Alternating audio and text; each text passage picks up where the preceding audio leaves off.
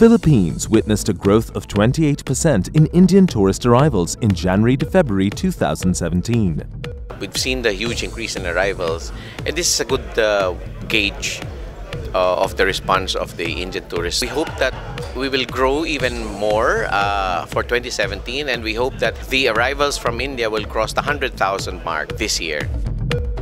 From June, Maharaja Express will start 2 new tour circuits, focusing on the domestic travellers. KUMAR Travel plans to add new destinations to enhance its tourist experience. Now we are adding, apart from India, we are adding like destinations like Nepal, Bhutan, Tibet, Sri Lanka and Maldives.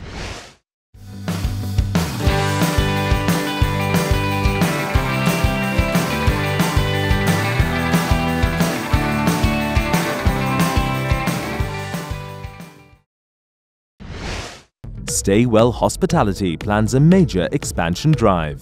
Currently, we have 4 hotels in India operational. We are doing an opening for the Jodhpur property next month.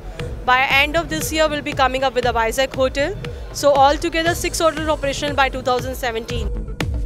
West Bengal Tourism takes new initiatives to attract foreign tourists. Foreigners, especially those who are incoming tourists.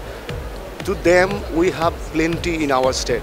In 1,000 kilometers, you can have snow-capped mountains in Himalaya, Kanchenjunga, the famous peak. We have some tours to Sundarban. We have tours in the south. We have some historical places. We have trekking trips.